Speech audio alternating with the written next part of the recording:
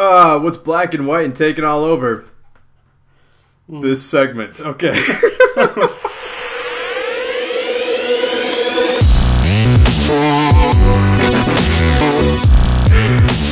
In case you didn't get that, that was a joke at Liam Neeson for Taken 3, because we have no idea what that movie's going to be about, who's going to get taken.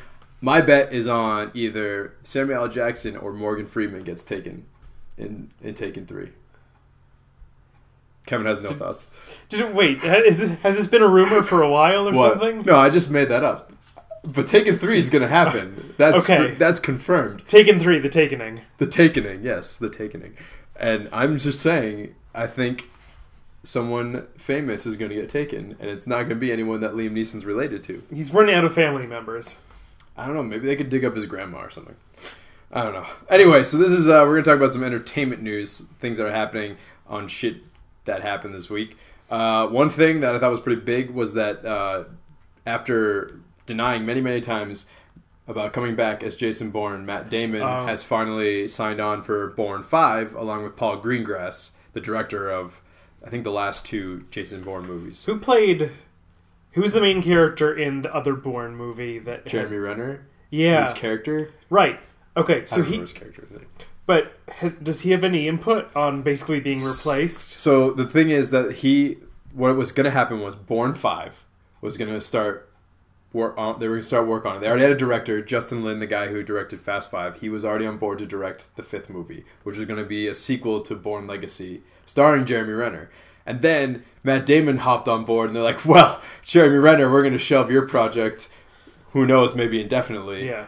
Because I mean, Matt Damon was Jason Bourne, and he's the best way to get people back interested in the franchise. But Jeremy Renner still has his role as Hawkeye in the Avengers. Yeah, and he still has a job. He has a job. I mean, right now he's currently filming Mission Impossible 5 with Tom Cruise and Simon Pegg. Oh. And Adam Baldwin's in them. Not Adam.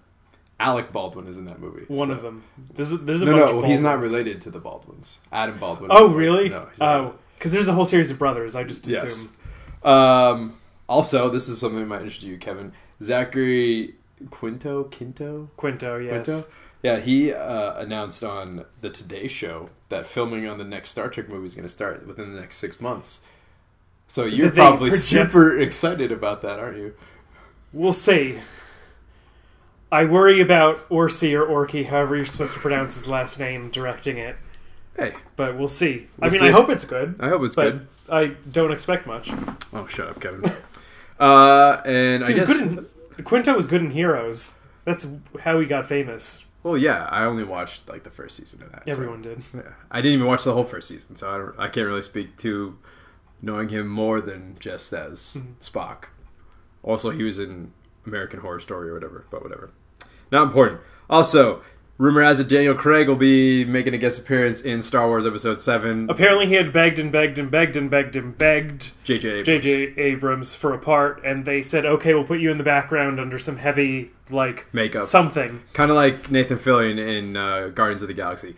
Funny thing, though, is that while this is going on, Liam Neeson has constantly been dropping hints. He's like, oh, I'd love to come back as Qui-Gon Jinn. Nobody's asked him. No one's asked him, and nobody wants him. Well, not saying nobody wants him, but he just hasn't been approached for this.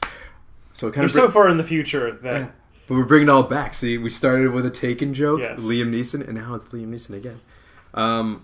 And really, I mean, the only other thing that happened that was of note, at least that I wrote down here in my stupid little note cards, was that the Avengers Age of Ultron plot synopsis was finally announced. Posted, yeah, I saw that. So if you want spoilers, you can go read that. We're not going to spoil it for you right here, but there's plenty of places on the internet you can find it. It's pretty much just teasing who the villain is, who the superhero is. But I mean, this is stuff. The villain is in the title of the movie. Yeah, that's no shock. I mean, if you've gone on the internet in the past couple of months, you've seen pictures probably of the cast. So none of it was really surprising, I guess. But it's official now. It's more real now. I also saw a picture of Jeremy Renner wearing a Scarlett Johansson mask. It was terrifying. It'll be right here. I'll show it to you, Kevin. It's frightening. It sounds bad. Oh my god, it's bad. That's all the scoops we have. well, if you're looking for something to do, you could go on the internet to Google and play this game that Kevin taught me. Yeah, so apparently this got added more than a year ago. I think 2012, and I never noticed. But if you type in a celebrity's name, followed by the phrase bacon number, it will produce the number of degrees in between that celebrity and Kevin Bacon, just like the game that everyone... 6 degrees of Kevin Bacon. 6 degrees of Kevin Bacon that everyone's been playing for a while. Now, the challenge is actually to get up to 6 degrees because Google is super, super efficient and will find links that no one has ever heard of and shorten the path. So it's actually really difficult to get high up in number. So you can go and try that. I tied Google, by the way. Kevin quizzed me, and I tied Google by guessing the appropriate number of steps between Daniel Craig and Kevin Bacon. It's 2. But now go out there, find us one that's 6, and leave it in the comments below. And thank you for watching, liking, and commenting in the video below. We're Marcus and Kevin. See ya. See ya.